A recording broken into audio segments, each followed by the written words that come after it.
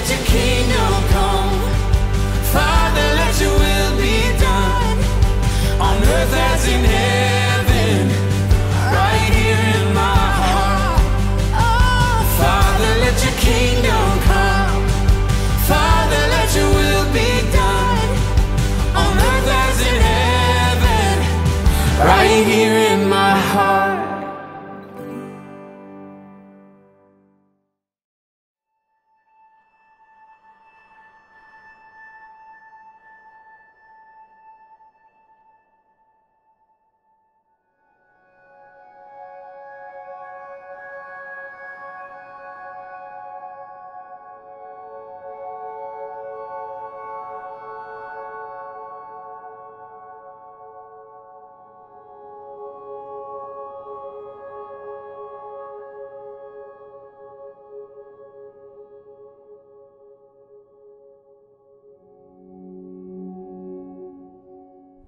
Welcome to the Mount of Olives.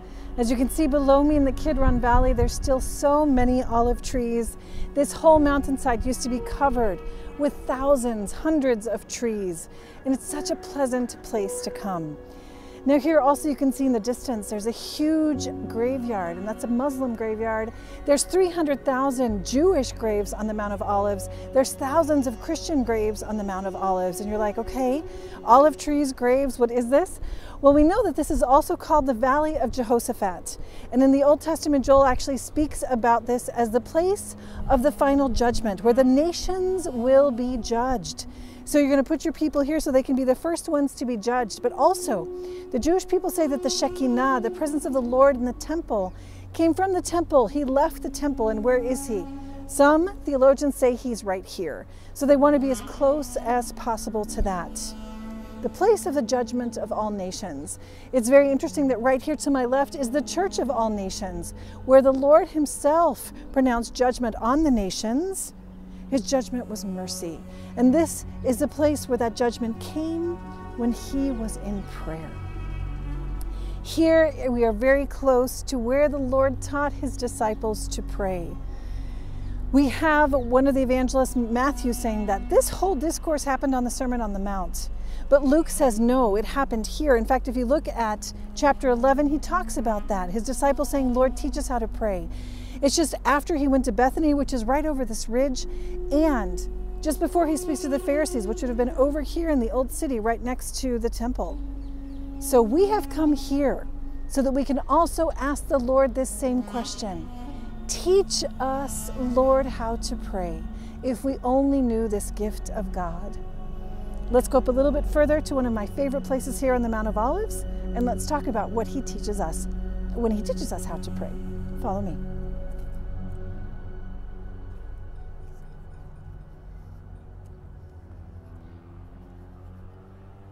On the Mount of Olives, we've made our way into one of these gardens that I just love. It's a secret garden, a beautiful place, a really quiet place usually to come and pray. And you have this incredible view of a good part of the Kidron Valley, and you can imagine it just filled with olive trees in the past. But most especially, it's just a few feet, well, maybe a few minutes walk from the ruins of the great Leona Church. It's called the Leona not because St. Helen built it, but Leona in Greek means olives. It was a complex that she built over a cave that the Judeo-Christians showed her, where they said Jesus taught his disciples to pray there. Maybe some of them had been taught by Jesus himself. And so in that place, we'll take you there in a few episodes, there's the cave, and then that church was so large it extended all the way out to the area of the Ascension, which is just in front of us. So this is as close as we can get to the place where Jesus answered that question that they gave him, teach us how to pray. I know that each one of us is asking the Lord the same thing during this Lent.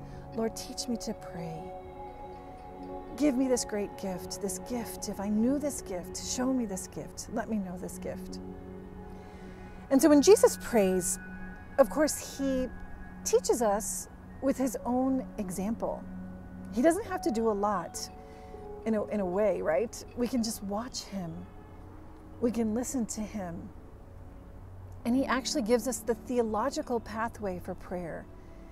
He, in his example, shows us how to pray in faith, in hope, and in love. And many of us know that that's the typical, or most, I would say, classical way to begin personal prayer, is making an act of faith in the Lord, an act of hope in Him, confidence in Him, and of course, loving Him. But the Lord also explicitly taught us how to pray. He gave us lessons, and that's what we're going to talk about right now.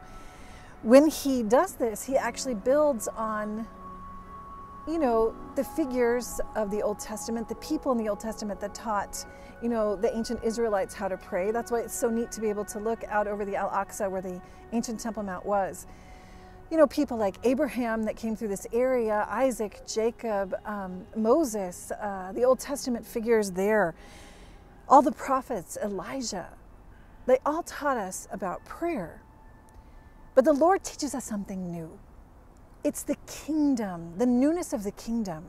And that means He opens to us the prayer to the Father, and He teaches us also about the Spirit. So what is the content of His teaching? We've broken it down into a few points, and so let's talk about that. Jesus emphasized first and foremost when we pray an attitude that we need to have, which is perfect for Lent, and that is the conversion of heart. Conversion, turning back toward, turning around and being attentive to Him, to the Lord. When we enter into a conversation with somebody, we're attentive to them. And if not, you know, we know people like this. They just have monologues. They just talk and talk and talk and talk and talk because they're not attentive to people in front of them. And many times we can ask ourselves, is my prayer just a monologue? Am I saying anything? Is my mind just going off somewhere where I have to, thinking of all the things I need to do? It happens to all of us. And that's why this conversion really means turning to Him in attentiveness. He's 100% focused on us in prayer. And so it's making that effort to be focused on Him.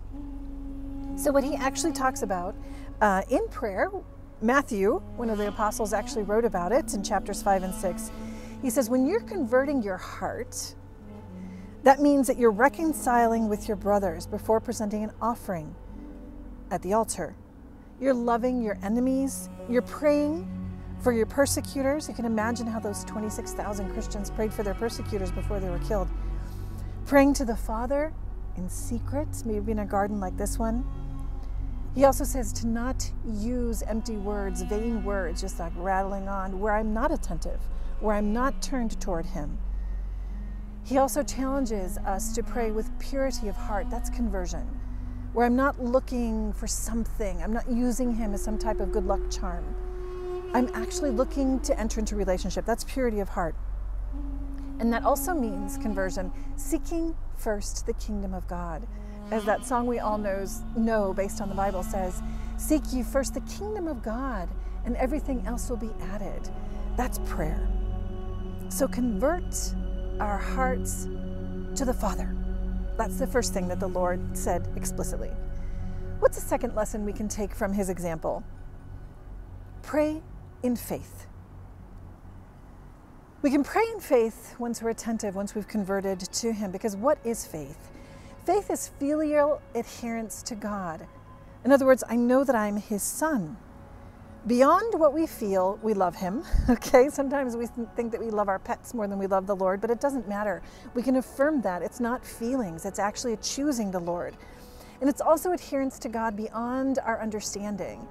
We know that our reason is limited, but He is infinite. And we also know that there's so many things that can cloud our reason. So it's saying, you know what?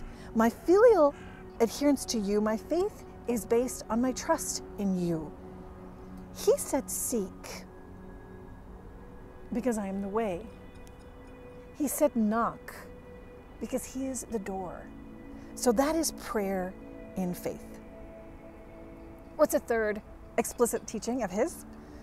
Well, to pray with filial boldness. It's related to faith. I pray in faith when I realize I'm a son or a daughter of God. And this is where Mark teaches us in chapter 11. He says, whatever you ask in prayer, believe that you will receive it, and you will. Okay, that's the power of prayer. But most especially, you know what it is? It's the power of knowing that I have a Father who will give me the best that I need. Mark also says, all things are possible to him who believes. Let's never doubt the power of prayer. Mark goes on to tell us that Jesus tells us that he's sad when people pray with a lack of faith.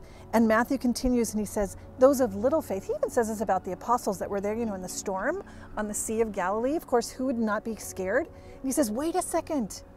Do you trust in me? Oh, you have little faith. And you have great faith, he says to the Canaanite woman who comes to him. So what is the key here? Like I said, faith and the filial understanding. I trust my Father, loving, merciful. He's like a shepherd that cares for his sheep. Remember, the shepherd who has the view, the perspective of the entire field. And I'm the sheep just looking at my little pasture, what I can do and what I can eat. And he says, trust me, trust me. And if a sheep asks for something because he knows he's going to be well cared for, of course the shepherd's going to take care of him. Of course he'll take care of him. What's another lesson? Prayer of faith is being disposed to do the will of the Father. And of course, he taught us this himself. Mary taught us this. And Matthew says it's not just when we say, Lord, Lord, but rather what we have to do is to bring into prayer the desire to be with him, the desire to follow his will. And also, what's interesting is the desire of cooperating with his plan. That actually makes us happy and fulfills us completely.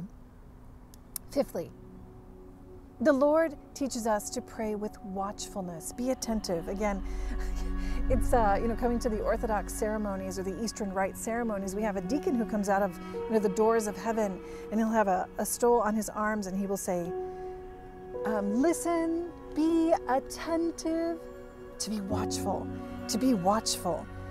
I'm converted to him. I'm watching him, who he is, who he was, and who he will be when he comes again. So Mark tells us in his first chapter, the first chapter of his gospel, that the kingdom of God is at hand. Be attentive to the kingdom. There's signs of the kingdom all around us. And that's why, of course, one of the most important things that we can do to be attentive to the Lord and be watchful is to keep a lumina. What do I think he's been telling me? What are the lights? What are the words in the gospel, in the Bible that have struck me?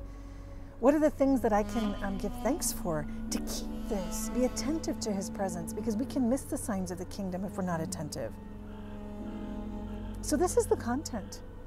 It's simple content, but it's very clear in his teaching and probably said right around here. But the other thing that the Lord did here, in beautiful places like this, in places in Galilee we can imagine, he actually taught us about prayer also through parables. And so I just want to underline some of the most important ones. If you open the Bible to Luke chapter 11, he tells us a parable about perseverance in prayer. And this is what he says. As the friend who knocks on the door asking for bread, remember that parable? Please get up in the middle of the night, give me something. And the Lord says, be persevering, because he says, though he will not rise to give him anything because he is a friend, because of his insistence, he will get up and give him whatever he needs. Another parable which is told by Luke in the Gospel of Luke chapter 18 is prayer is the constancy of asking. And this is when he tells the parable of the widow, remember, who's just saying, give me a good judgment, etc. And he says at the end, the widow kept coming to him asking for vindication. Because she keeps coming to me, I will vindicate her. She keeps coming. She keeps coming. So will God not vindicate his elect who cry to him day and night? Perhaps this is a difficulty. We don't ask enough. We don't constantly ask him. What's another parable? Luke chapter 18. The Lord says, when you pray, be humble. It's when he tells us the story of the Pharisee and the tax collector, trumpeting what he's done, or the tax collector who's very quiet, hidden, beating his breast. God, be merciful to me, a sinner. The Lord says, this man went down to his house justified. Everyone who humbles himself will be exalted. My humility in prayer. These are the parables of the Lord. Now, as I mentioned, if you just cross this ridge, you will make it to the mount, which is the place where Jesus ascended into heaven at the end of his life. And the reason I wanted to point that out is because he tells us at the end of his life that he's going to prepare a place for us in the kingdom of God. And he begins to reveal to us the mystery of this prayer. He speaks of this as he ascends, and he says in John 14, just before his death, he said, I am the way, the truth, and the life. I will prepare for you the rooms in the Father's house. But then he adds, and this is really important, whatever you ask in my name, I will do it. It's very common practice for us to say, in the name of the Lord, I pray. Or every single time we make the sign of the cross in the name of the Father and of the Son and of the Holy Spirit. We're saying in the name of Jesus every time we do that. Whatever you ask in my name, I will do it. That's the degree of confidence. So to pray in Jesus' names, it means abiding with him. It's the same discourse where he's saying, I will abide in you as you abide in me, because the Father loves me and I love you, and so the Father will love you. So this is a beautiful lesson, a mystery, of course. And then, of course, the second thing he says is to pray in the Spirit. In the same moment in John chapter 14 at the Last Supper, his discourses before he dies, he also says, if you love me, you will keep my commandments, and I will send you a counselor, the Spirit of truth. Wow. Mystery of prayer, novelty for the apostles, something very common for us. But how often do we invoke the Holy Spirit when we pray, before we pray, as we start something?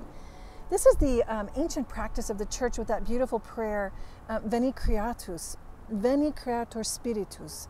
Come, Holy Spirit, come, come, because he is the author of prayer. He is our advocate. He is, as he says here, the Spirit of truth. Ask and you will receive, and your joy will be complete. These are new dimensions of prayer. The Holy Spirit, in the Lord's name, Christian prayer. What does he teach us really here? It's communion with the Father, communion with him in the Holy Spirit, in love and truth. And this will bring us joy. So as we finish our time here on this side of the Mount of Olives, we can say, okay, when I'm in prayer, do I have joy? Do I have peace? Am I abiding? Am I attentive? Am I watchful? Am I constant? So many things that we can ask ourselves. So the Lord is continuing to teach us every day.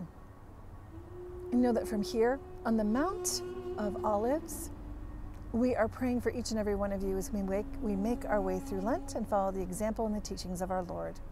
May God bless you.